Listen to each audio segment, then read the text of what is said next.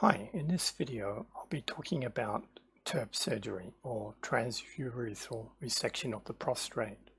If you're watching this video, I assume that you've already decided to have a TURP and you're just not sure about what happens when you go to hospital, what happens during the operation and when you're in the recovery ward, and also what happens when you go home. Now, I had this surgery 6 days ago, and I'll just cut to the chase now. I'm doing fantastic. I'm absolutely amazed with the results. Now, everyone is going to be different because we react in different ways, but so far I'm absolutely amazed and I feel like it's life-changing. So I have a renewed appreciation for the work that the doctors and nurses and the anesthetists perform for society. So I really can't state highly enough how much I appreciate the work that they do. So before we go into those details about the hospital and the surgery itself, let's talk about what led you to this point. In my case, it was an enlarged prostate, so I have BPH, and I've been dealing with it for the last 5 years. And it started when I was about 55 and it progressively got worse. So if I drank alcohol, I would have trouble. I'd go to the toilet multiple times. And then as the years went by, I was finding that the flow was reduced and I was getting up more at nighttime. So maybe instead of getting up once in the night, you might get up 3 times. And that would progressively get worse. And then I found that if I was stressed or I had a health issue, like I was constipated or I had diarrhea, I went into retention, meaning that I couldn't pee, and you would back up and you would have to go to an emergency and get a catheter for relief.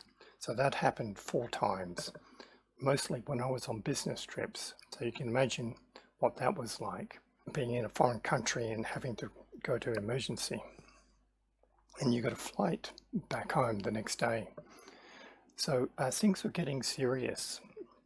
I tried to manage it. Usually before surgery is ever discussed, you'll see the urologist and you'll be put onto alpha blockers so that you can manage the symptoms for a few years, but at some point you're going to need surgery. So in my case, I was self-catheterizing because I was going into retention more and more often, and then eventually I had permanent catheters because I was just having so many issues, and that's not a good place to be, given that with catheters comes issues with UTIs, infections, and the pain that comes with that. So I decided to have the TURP. I had apprehensions about possible side effects of the surgery, like any man would. I was concerned about retrograde ejaculation. I was concerned about possible nerve damage and what that could mean. I did overanalyze it, but I needed to do something. So I spoke to other men about their experiences, and most of them said that the TURP procedure worked very well for them and their life had improved.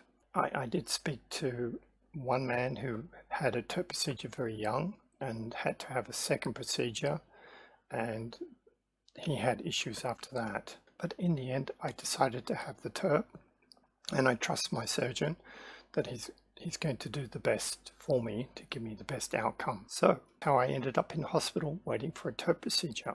So let's have a look what happens as you're preparing to go into hospital. So what they'll do about a week before the operation, you'll have a pre-assessment, and there'll be lots of questions like, are you a diabetic? Do you have any allergies? Do you have any conditions that they need to know about?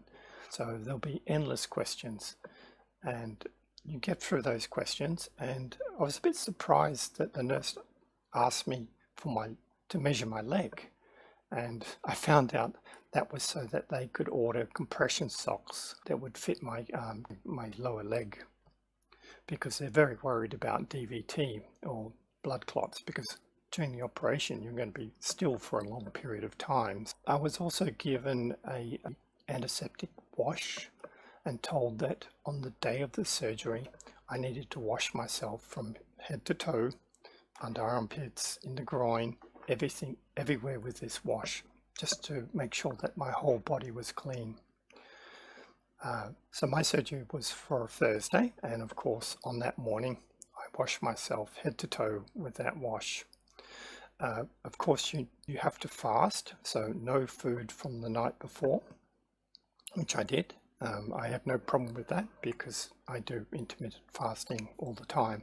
They also mentioned that you need to be careful about how much water you drink on the day. So I just had a little bit of water in the morning, no coffee, nothing like that. So I made sure I stuck to the instructions. To prepare for the hospital, I took a few things with me.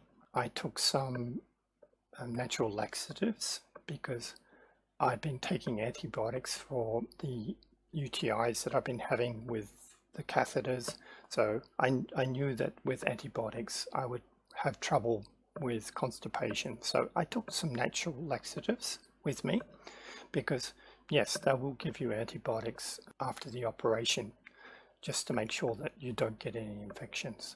And so yeah, you don't want to get constipated while you're in hospital. So I took those, and I also took a eye mask so that I could try and get some sleep, because there's lots of lights in a hospital. And another item which I should have taken with me, but I had to ask for when I was in the hospital, was earplugs. You'll have other patients who have calls and their phone will be going off and they'll put it on loudspeaker and they'll turn on the TV, and nurses will be coming in and out all night long. So yeah, the earplugs helped just so that you might get a few hours sleep. And you need to organize someone to drive you home from the hospital, whether it's a taxi or Uber, or your wife. In my case, my wife came and picked me up. I did take a power bank with me so I could charge my phone, because you'll be probably in the hospital for 2 nights, and you need something to do, you know, let your loved one know that you're coming out and to pick you up. So a power bank is a good thing to take with you. All right, so that's the preparation that I did, and I arrived in the hospital, and again there was a whole series of questions multiple times to make sure that I am the patient that they expect, and I am having a TURP procedure and I'm not having something else, so there's no mistakes. Eventually I was wheeled in on a wheelchair into a room with other patients who were waiting for their surgeries. So I had a chat with them. Everyone was having different surgeries. There was a guy with his mother, because English was not her first language, so he was translating for her. So everyone's different circumstances, and some of them looked quite concerned, others were just zoning out. So eventually they came for me and confirmed again who I was. Did I know I was having a TURP procedure? And a chap came in and wheeled me to the operating theatre. And just before I arrived at the operating theatre, lo and behold, my surgeon was walking the other way, and he recognized me. And even though we hadn't met in like a month and a half or 2 months, he still recognized me and came over and greeted me and reassured me that everything would be fine. And I was so happy to have that opportunity to see him just before my operation. And the guy who was pushing my wheelchair said, "Oh, that's quite rare. You normally don't see the surgeon at all." So they wheeled me in to the operation theatre, and I got on the table, and then the first conversation you have is with the anaesthetist, and she puts the needle in your hand, and then I think they put an IV on first. So in my case it was quite cold, so I could feel it going in, and it seemed to be quite cold. And they started prepping me and told me that, well, you know, you're going under general anesthetic and you're probably going to fall asleep now. And I thought, oh, okay, I'm not asleep. I wonder if I could stay awake. But before I knew it, I was out, and the surgery began. And you can see some of these here where you've got a normal prostate and you've got quite a large prostate on the right hand side here. My prostate was very large. Procedure took place. I assume that you understand what happens, but basically there's a wire with electricity going through it, and that scoops out the areas of the prostate to form a better opening for the urine to flow through, and it'll probably be wider at the top and then taper down. So the surgeon's going to try and create the best possible flow for you in your prostate. So you're out, so you don't know what's happening, but eventually what's going to happen is the surgery finishes and you come out and you go into the post-operative ward, and you'll be on a bed with other patients who have just finished their operations. So they've been under anesthesia, and and the nurses that are with them are trying to wake them up. So I woke up and there was a nurse next to me, and the conversation was around, well, how much pain do you feel at the moment? From 0 to 10, where 10 is agony and 0 is no pain at all. So she was constantly asking me, well, what's your pain level at? And her job was to make sure that she administered enough drugs so that I was comfortable. She told me that I had a catheter, which I quickly forgot, and I asked her, do I have a catheter in? And shortly after, she had told me I had a catheter. And then the registrar turned up. That's the doctor who's shadowing the main doctor and learning the ropes. And he conveyed to me what happened during the operation. And he basically said, everything went well. You've got a very large prostate. And the surgeon, my surgeon, found that he decided to remove just half of the prostate because it was so large that just removing half the prostate would have already take a long time to do, and he wouldn't have time to do both sides, and he believed that half the prostate would have been enough to resolve my issues. As you can see, I'm very happy with the results, as I've been stating. So he was talking to me, but because I was quite out of it, I knew that I had to focus on what he said so I could remember what he had told me. But I just remembered that everything went well, and the operation took a lot longer than normal. So during this time, the nurse was still asking me how my pain levels were going, and I noticed that I was shivering a bit. I had a pain, it was hurting and it was aching, but not off the scales, but it hurt. And so the medication she was giving me was helping, and I started shivering. I don't know why I started shivering. She thought I was cold and asked me if I wanted a blanket, and I said, it's not that I'm particularly cold. I was just shaking a bit. So she upped the pain medication a bit, and I settled down and started relaxing. During this time, they gave me an oxygen mask, and I was breathing in oxygen, and she said, I need to be careful with the amount of pain medication I give you, because the more I give you, the more irregular your breathing will be, the less you'll breathe. So I started focusing on my breathing to try and make it as regular as possible. Eventually, she seemed convinced that my breathing was regular enough to let me out of that ward. So they switched over the breathing mask for a tube that went up my nose, and they put a bottle at the end of the bed, and I was then wheeled out in the bed to my recovery ward, where I'd be for the next 2 days or 2 nights. All right, what I didn't explain is that that catheter that I mentioned before, that was put in while you had the operation, and it's a 3-way catheter, and it's 3-way because one port is to fill the bubble that goes inside your bladder to anchor it in so it can't be pulled out, and then the middle port is, or drainage port, is so that you can drain the urine out, and the third port is so that they can do bladder irrigation, which I'll go into more detail shortly. So they wheeled me out, and you're sitting there and the night is coming, and you've got tubes and bags all around you, and you've got things connected to you, and you're sitting there. So I'll just show you the video I recorded of what it looks like when you come out and you're taken to your room. So you can hear a buzzing sound there. I'll explain what that is. They're my compression socks. There's the three-way catheter. There's my IV that's still connected to my hand. See the bags at the end of my bed, and there's the drainage bag. And yeah, there's blood in that bag.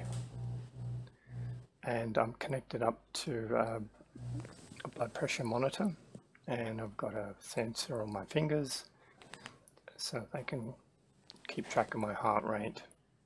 So yes, you have pipes and tubes all over the place, and yes, and so the night begins. Here's another shot of my room, and I'm ready to start the first night. So those 2 big bags at the end of my bed, they both contain 2 liters of saline, and that's part of the bladder irrigation system, which I'll explain about more in a moment. Then at the bottom of my bed, I've got this compression pump, which is pumping air into these bags that are strapped to my legs, and they're filling up with air and massaging my calves, because they've got to be very careful that you don't get blood clots in your leg. And of course there's the 3-way Foley catheter, and I've got the middle tube going to the drain, and then the one on the sides going up to those bags that are at the end of my bed. Notice that one is higher than the other. And then of course the IV and the blood pressure monitoring equipment. So what's going to happen is that all through the night and into the next day, they're going to start a continuous bladder irrigation process. And this is really important because you've just had surgery and you're bleeding. There's bits and pieces that are coming off, clots are forming, and that's all happening inside your bladder. And those clots can block up your catheter. So what they do is they hook up these bags, and that's going down through your catheter into your bladder, and it's flushing it out. So it's going in and then out through the drainage tube all day and all night. The idea is that if you keep saline going into the bladder, then when you bleed, it's not going to have a chance to clot because it's been diluted in the water, and then it's going to come out in the bag and prevent those clots from forming. Initially the bag's quite red, and as time progresses on, it should get lighter and lighter. Now I was really surprised at how many of these bags they put through me. So 2 liters and 2 liters, so they do 2 at once, so that's 4 liters in total, and there'll be 4 liters in this bag that it drains out to. And they open those valves right up so they drain as quickly as possible at the start. And all night long the nurses were coming in and emptying the drainage bag into a bucket, and then putting another two bags on the to replace the ones that were depleted all night long.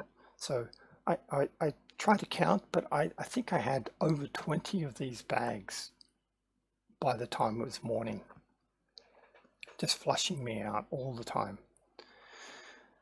And I looked at the bag and it was still quite red, and I assumed that, well, given enough flushing, it was going to lighten up at some point. So I was quite surprised at the amount of work that the nurses had to do. So yeah, you're probably not going to get much sleep on the first night. I only got about an hour and a half of sleep. Let's talk about those blood clots. They're flushing out the bladder and it's going into the drainage bag. You do have clots inside your bladder, and hopefully they'll come out through the tube, but they can get stuck.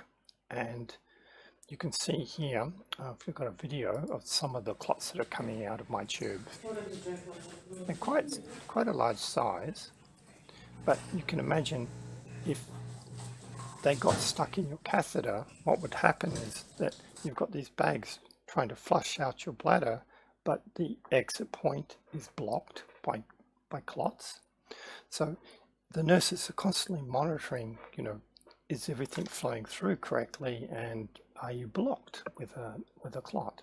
Now, if you do get blocked with a clot, they'll do a manual irrigation, and what that means is they'll get a really large syringe.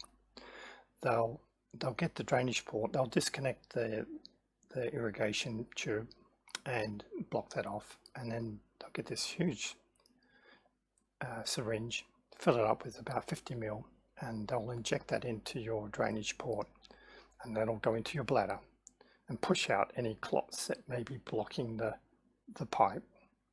And then they'll get another one, because they don't want to make sure that when they pull it back that they're not sucking on a dry bladder, but they'll get a second one and then put it in again and then pull back. It's almost like you're trying to unblock a sink with a plunger. So they'll push it in, they'll pull it back and push it in and pull it back, trying to get any clots and suck them through the catheter to try and withdraw them from the whole system. And if they get any clots out, they'll then empty that out, and if they've cleared the problem, they'll then reconnect you to the irrigation bladder saline tube, and you're off again, cycling through. So you can see here, I've got some shots of the sorts of lumps that come through, and down here as well. So don't be surprised if you see clots starting to come through. I'll talk a little bit more about the compression socks now. So you're lying in bed, you really can't move because you've got all these tubes and you've got the catheter in you. You can't get up and walk around, so you're just sitting there for a day and a half, not moving.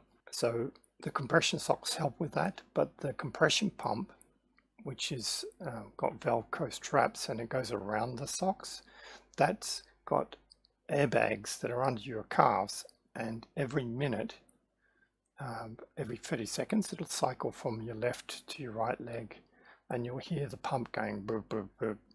And as the air goes in, it'll pump it up, compress your calf muscle, and then it'll compress a little bit more, and then relax, and then it'll do the next leg. I found it quite pleasant, and I'm certainly happy that they put that on, because if you're sitting down and not moving for a long time, you can get stiff and crampy. But you can see the measures that they go to prevent blood clots from forming. So a very important part of the process. At the same time, on the first night, they hooked me up to a blood pressure monitor, and that was set to automatically take my blood pressure every 30 minutes. And because I had anesthesia and I had surgery, yeah, my blood pressure was quite low when I came out into the ward. So you can see there that the monitor shows I was basically sitting around 100/55. The nurses were monitoring that to see what could be done. So I had an IV in me, but in the morning they told me that my blood pressure was quite low. So I said, well, would it help if I drank water? And they said, yes, drink as much water as you can. And so I went with that.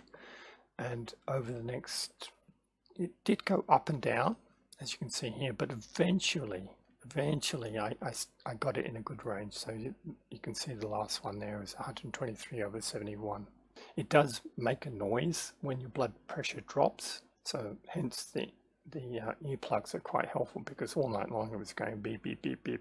Right, so at the next day, about midday, they thought that my bladder irrigation was progressing well and the color was good enough to stop the irrigation. So they plugged up the irrigation port, and they then put a leg bag on me, and that means now that the middle port is draining to the leg bag. You can see it's still quite red, but the idea was that, well, it's cleared up enough now that I shouldn't have that many issues with blood clots, and after the leg bag, then I can go to a void trial. Once you get the leg bag on, that means you can get up out of bed and have a shower. So I took the Velcro off the compression pump device, so my legs were then free, got out of bed and had a shower. Now when I went to the shower, because I was now standing up, what I found was that I had leakage around the catheter at this point here, and I was standing up and I saw blood coming out, and then I saw clots, big clots, lumps of blood drop to the floor, and I in the shower I was just washing that away.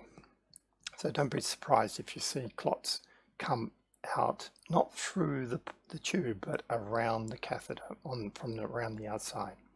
So I cleaned that off. I felt better after the shower, and I went back into bed and had something to eat, and just waited for the next stage. Now the registrar doctor came and saw me, and he inspected my day bag, and he greeted me and said, hi, how are you going, all the rest of it. I do feel sorry for the nurses sometimes and the doctors, because I can see other patients, when they get to see them, they sometimes want to tell the nurses or the doctors their life story and all the things that went wrong and what surgery they're having next, and they're quite busy people. They're doing their best to help you, and I just feel sorry for them sometimes when a patient wants to tell them their life story. So I try to keep it brief. When a doctor speaks to me, I listen. I try and think of the questions I want to ask and keep it as short as possible, because they have a busy schedule. So he did look at my bag. He asked me about it, and he said, oh, okay, that's quite red.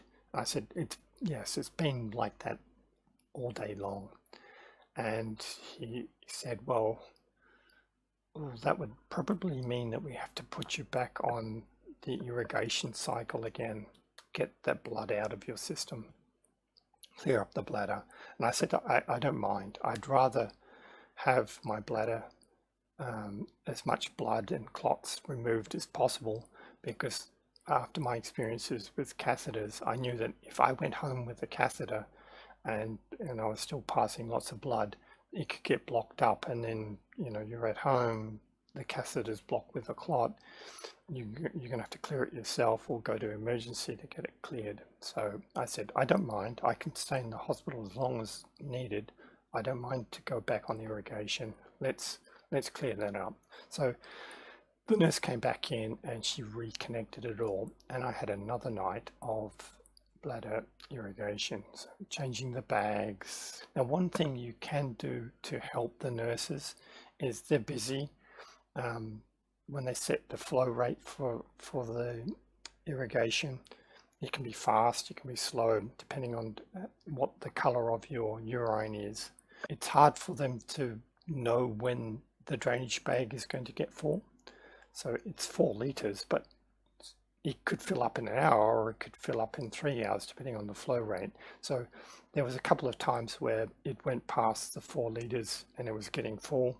So I'd press the button to let the nurse know that I needed assistance, and as soon as she come in, she's, oh, the bag's full. Okay, let's change it. The other thing that she needed to be mindful of was, I'll just go back to these photos here. These bags here, they should never be in a state where they're empty, because if they're empty, it means that you're not being flushed out and you're bleeding and you can start to form a clot. So that's why they have one higher than the other, so that they flow at different rates, and if one's empty, the other one's still going. So they need to keep an eye on that basically before they empty, they need to change them out and keep the flow going to prevent those clots. All right, let's move on. In my hand, there was a needle where the anesthesia stuff went through, the drugs. The IV had been disconnected, but it was still sitting there, and it was quite a sharp needle. And what I found was, as I was sleeping and moving around, it would brush on my sheets and it would pull back, and it was getting really, really sore. And I mentioned it to the nurse, and she said, oh, I can help you out with that. And she put a glove on my hand. So that's what I've got here, is a glove over that needle port that was coming out of my wrist at the back of my hand, and that helped a lot. So as I put my hand into my sheets, it didn't pull back and start hurting. So I was quite happy with that. All right, so at some point, the blood that's coming out of your bladder is clearing up. And so this is on Saturday morning. They stopped the bladder irrigation again, and now they prepared me for the void trial, which means that they're getting ready to send me home. So you can see in this photo here, all the tubes have been removed. Just before they removed my catheter, the nurse came in with a big plunger, and she said, we're going to do a void trial and test, if you can pass urine without the catheter, and we'll see how much is left in your bladder after you've gone to the toilet. So she said, I'll start you off, I'll inject 200 ml into your bladder with the catheter right now. So she got to the port and injected 200 ml saline solution into my bladder, and then she removed the catheter.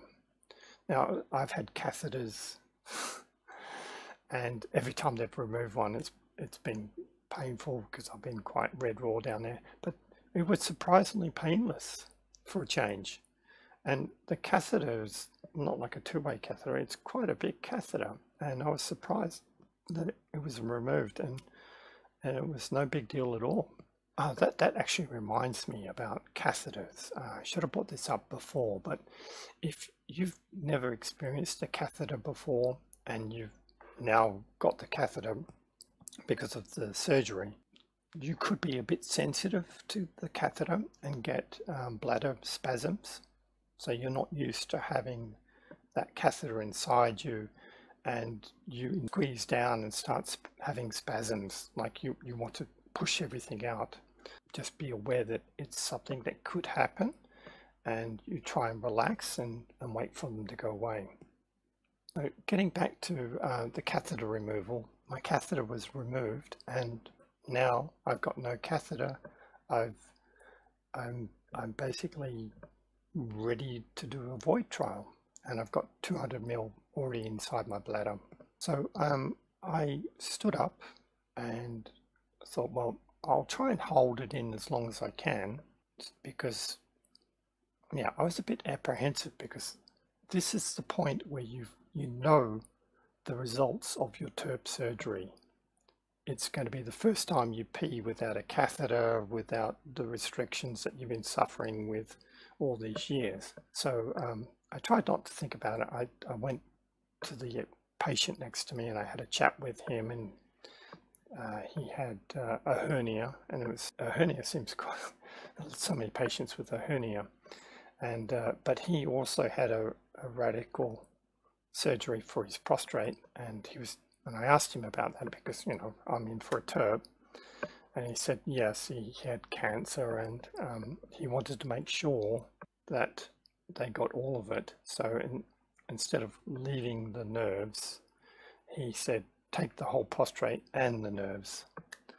And he said that as a result of that, he basically had erectile dysfunction, and there was a period of time where he actually mourned the loss of functionality. So he said, yeah, it really affected him, but that's his decision to have everything removed.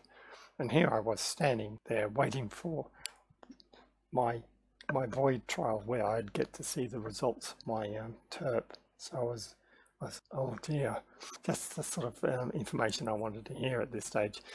But it was, I was just standing there, and then he noticed that I was leaking and drops of blood were falling on the floor.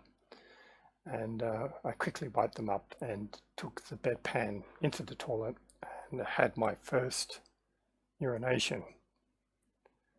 And normally when I urinate, I'd be lucky if I passed 50 ml. And she had put 200 ml in my bladder just to get the process going. And yeah, I did my first urination, and straight off the bat, 200 ml came gushing out. It was burning, it was a bit hurty, but 200 ml came gushing out, and I was just amazed. But I didn't want to get my hopes up. So I tried to do the double void. So you pass, and then you see if you've got anything left in you, and you have another go. But that was it. So I went back to the bed and I called the nurse. So there's a video of me pacing around between void trials. So the nurse eventually came, and she got the ultrasound and measured my bladder, and there was 23 ml still left in my bladder, which is a record for me. I'd never been anywhere near that figures. Like every time I did a void trial, it was like the best I did was 200 ml, but most times it was about 400 ml left in my bladder. But here I was. I just had great flow, and the urine left in my bladder was at 23. So I was feeling good. And then I did my second void trial.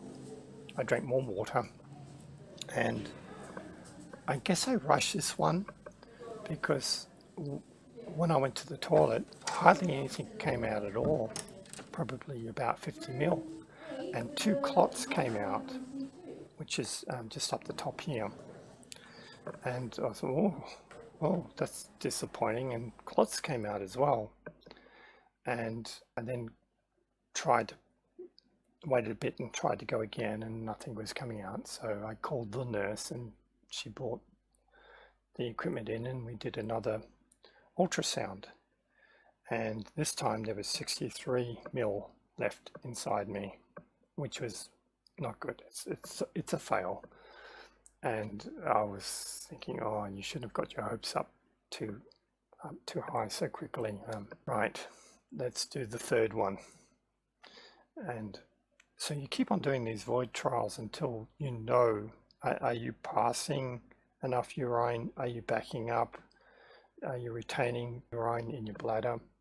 So you keep on doing these trials until they work out how it's going. And if you keep on failing, you'll go home with a catheter again. So I knew that was coming up. So I thought, well, okay, the third trial, I'll drink as much as I can. I'll have lunch. I'll drink the apple juice. I'll drink the coffee, diuretic. That's all going to, and I'm going to try and fill up my bladder and void it when there's more than 200 ml in it. I'm not going to go when it's as soon as I want to go. I'm going to hold it in a little bit. I guess so. Again, I walked around and I talked to my neighbor and had a chat with him, and waited and waited. And eventually I did notice I was leaking a bit because I was trying to hold it in, and based on the flow I saw from the first trial, it's like if you relax, the gates are open and it comes flooding out.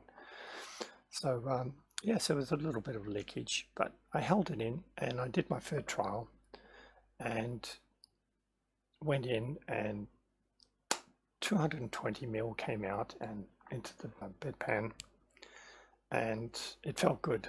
Of course, it's a bit hurty and a bit of a sting there, but I was happy, and I called the nurse, and I got the best news I'd heard in a long time. She said that there was 0 ml left in my bladder. When I heard the word 0, I was elated. I completely emptied my bladder, which was something I hadn't known in years.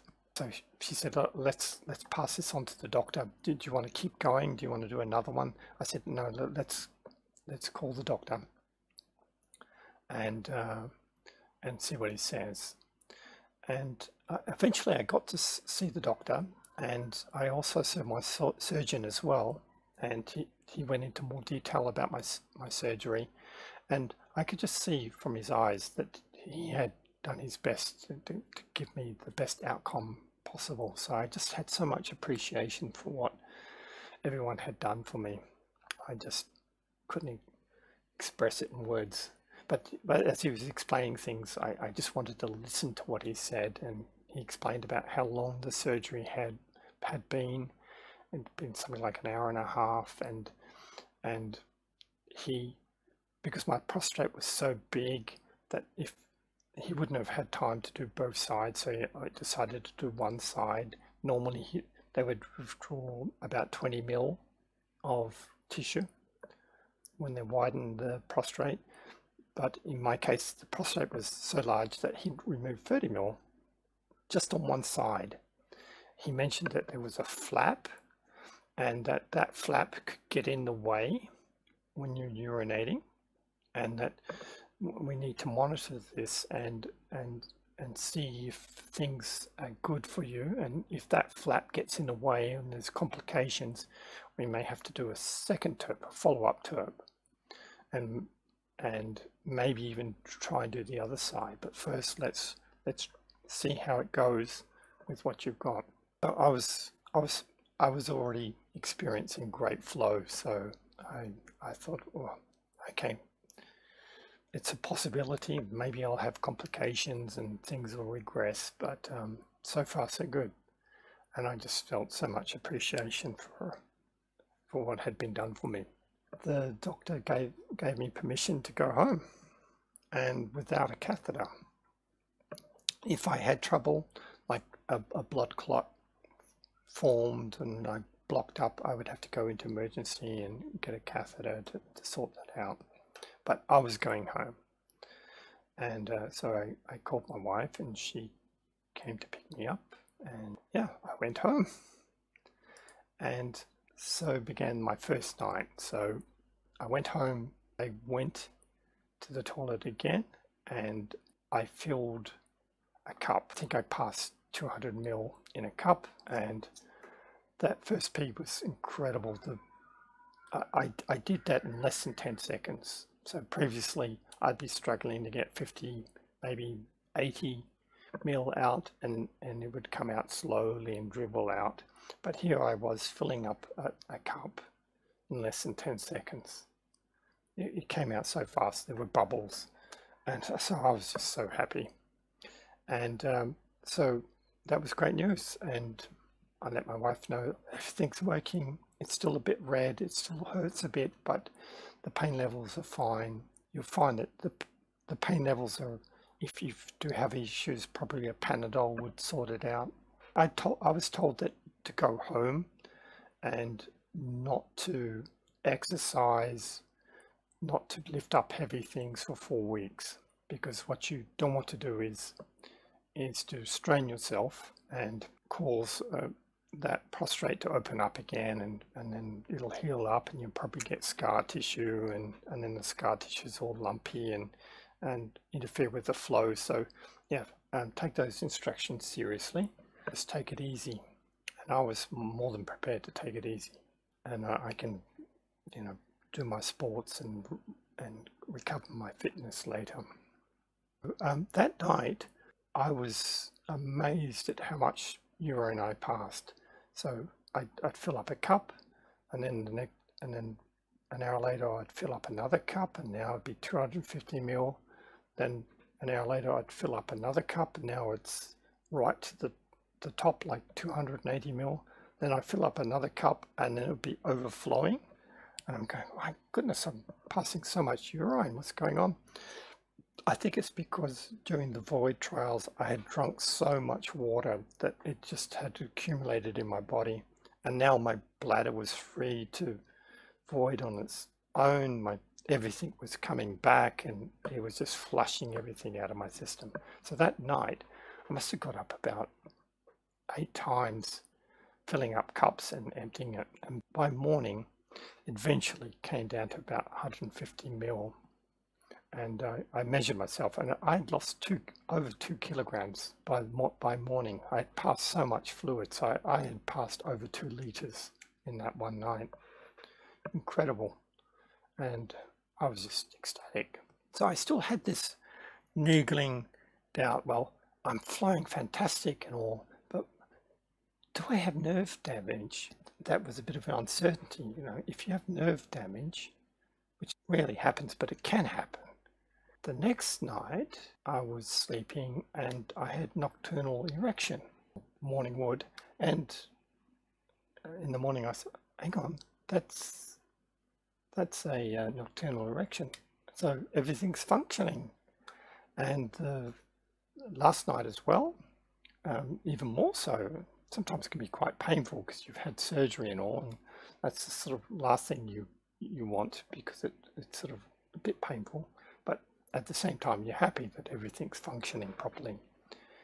If you get sent home with a catheter, I've experienced this before I had all this surgery, and I had permanent catheters in, that if you have an erection while you're asleep, it can be quite painful, and you sort of wish you didn't have them. Everything's going well so far. I was told to keep taking the antibiotics just in case you get an infection. I'll probably do 1 more day of the antibiotics because it's like a 5-day course. I'll then start on working on getting my digestion back to normal, because the antibiotics do mess you up. I found that on the day of my surgery, I went in, I did go to the toilet that morning, but since then I hadn't been to the toilet at all. I guess it's the anesthesia, the antibiotics, and that it does mess with you, and it's normal to not go. And in a way it's sort of good, because after the surgery, any straining to push out would mean that the bleeding would get more profuse. So finally this morning I thought, okay, I'm going to have to get some laxatives to try and get things going again. And just talking about it meant that this morning I went to the toilet and everything came out, and so I was very happy about that. So I was taking those softeners during the time I was in hospital in anticipation of that happening, that things would block up, and I would need those softeners to make sure that nothing got rock hard and constipated. So I'm glad I did that. So you can see that even at home, when I initially got back, things were red and I was passing blood clots. That's the photo there of some blood clots at the bottom.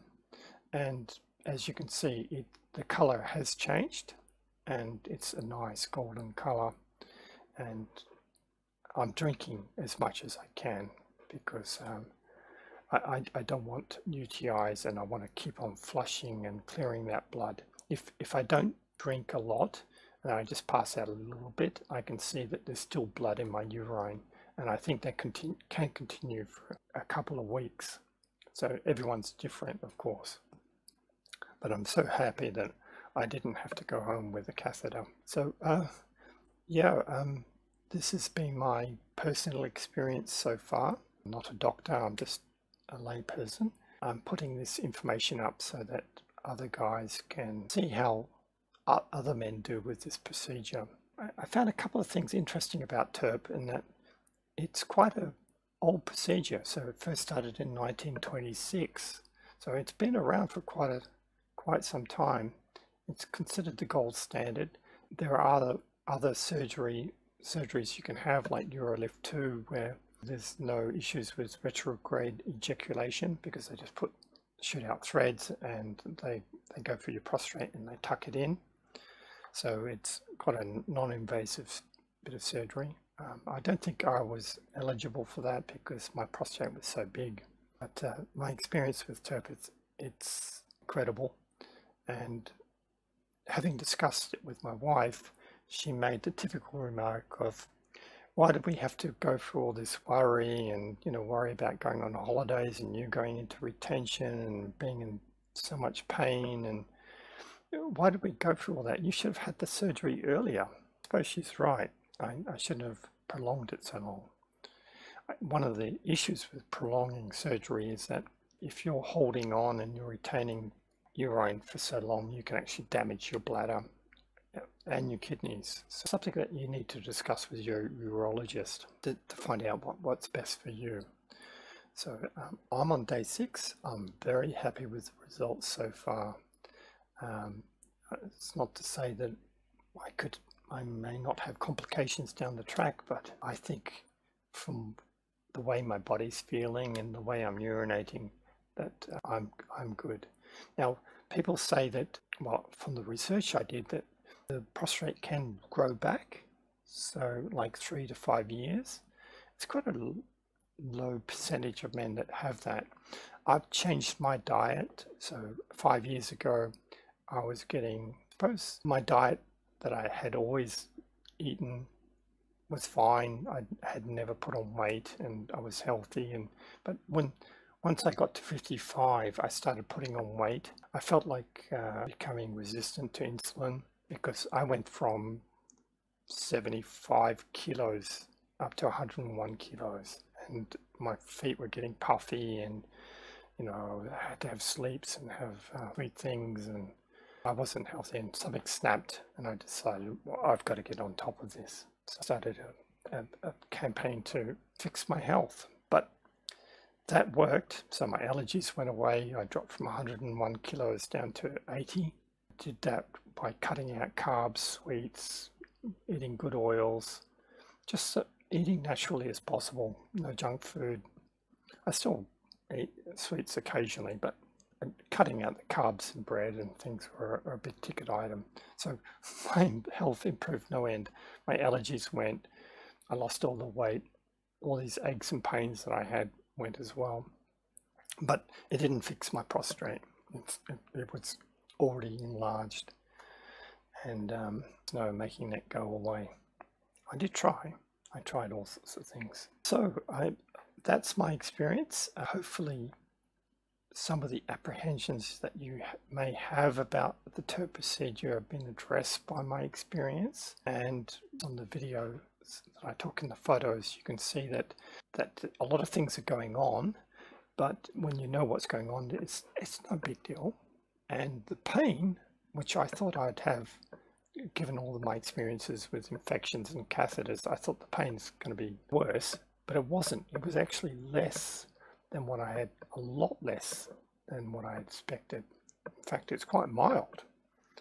And I'm sitting here with virtually, I've got a bit of a tinge and I can feel my tummy because I've had surgery, but it's nothing really to worry about.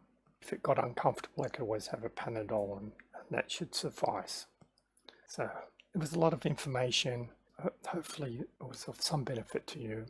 If there was a go-away message that I could convey, that would be talk to your specialist, talk about all your options, ask as many questions as you can. These guys have spent years of their life specializing in this area just to help you. Take their advice. If you have reservations about the TURP, in my case, they've cleared up now. I would definitely get it. All right, catch you in another video. Maybe I'll talk about health issues and diet. That was my video on TURP. I hope you liked it. Bye.